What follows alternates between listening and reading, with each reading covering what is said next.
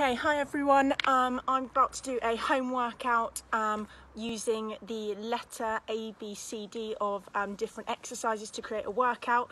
So me and my mum are going to give that a go. Today we've chosen Dougie because that's my doggy here. So we're going to do 20 jumping jacks for D, 7 burpees for O, 5 up and down planks for U, 20 high knees for G, and 8 Russian twist for the letter I, and we are going to do a 30-second jog on the spot. Now he's getting a bit crazy, so I'm going to have to let him go.